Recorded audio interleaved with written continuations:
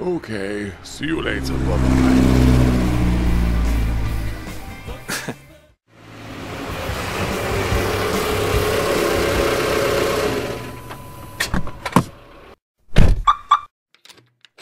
Oh!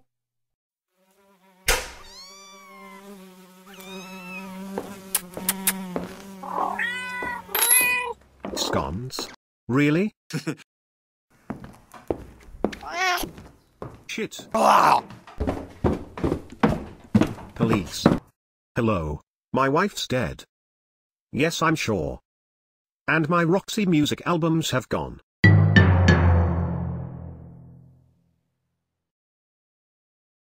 He's up. You're quite sure it's just your Roxy music albums? It seems to be. Did your wife have any enemies? No one who would do something like this. Don't be so sure of who might do what, Mr. Roth. Sorry? Your hair would curl if you had any idea. Isn't that right, Jim? Tim. Why was she at home making scones? You said she was a dentist. Podiatrist. She took the day off to pack. We were going on holiday tomorrow. Oi. Lake District. I suppose that's off now. Have you changed your shoes recently? No. I wore these to work. Really? Sorry, I didn't realize I'd call the fashion police. Bag her up, lads.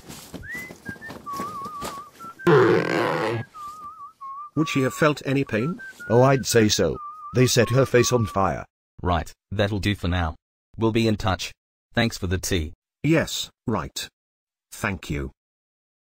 Well, Skippy, seems the Foxy music killer has struck again. Roxy. This one's a queer customer. Fancy a pint? Not you. Yeah, alright. But home, oh sweet home. It's only a saying. Boom boom ba doom. The